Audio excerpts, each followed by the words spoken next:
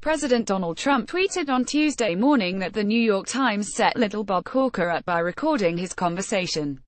But by Tuesday afternoon, the Times had released audio of the senator explicitly asking for his bombshell interview, published Sunday, to be recorded.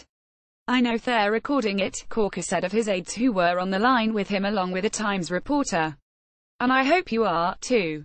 In that interview, which followed a scathing back-and-forth between Trump and Corker earlier in the day, Corker suggested that Trump's actions could prompt World War III and said he did not know why the president tweets out things that are not true. "You know he does it. Everyone knows he does it, but he does," said Corker, the chairman of the Senate Foreign Relations Committee.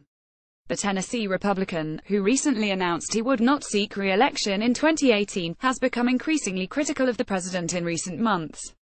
Trump tweeted on Sunday that he denied the senator his endorsement and rejected him as a candidate for Secretary of State, blaming Corker for passage of the Iran nuclear deal and adding that the senator didn't have the guts to run for re-election.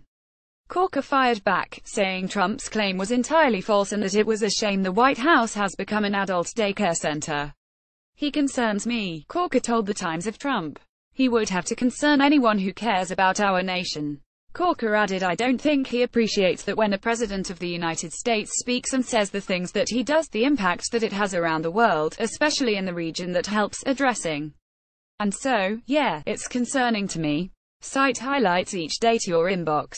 Follow Business Insider Australia on Facebook, Twitter, LinkedIn, and Instagram.